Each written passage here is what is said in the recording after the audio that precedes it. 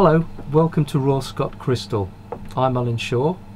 I've 40 years experience working in the Stourbridge glass industry as an intaglio engraver.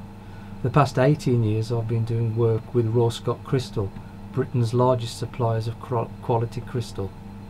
At present we're working on some glassware to commemorate the Queen's 90th birthday.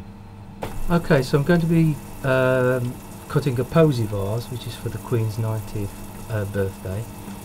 I'll show you how I started. I'm going to start with the main structure of the flower, which is a wild rose, which we call Elizabeth rose, and I'll just go ahead now and show you how I started. There are two parts to this design, and later on I'll show you how I finish it off.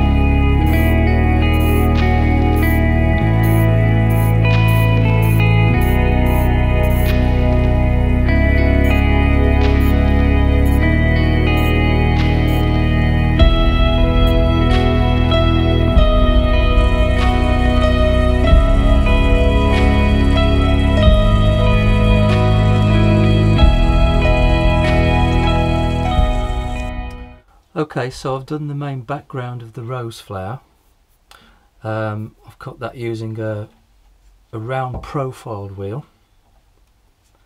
That profile gives the cut a round effect, and that's the background I should be working on.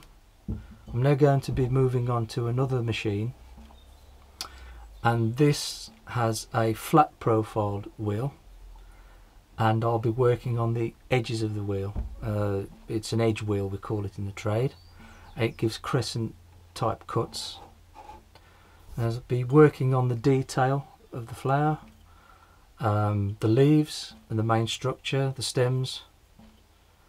There's a fair amount of surface to be covered on this posy vase, so I'm going to be using a slightly larger wheel. It's easier in the long run.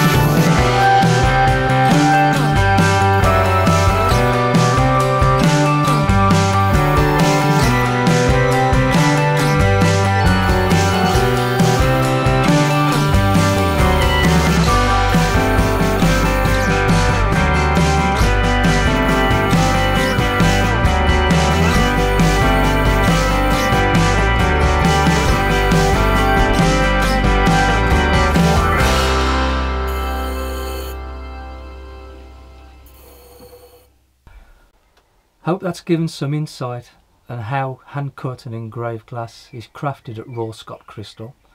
So until next time, my name is Alan Shaw. Hope you've enjoyed.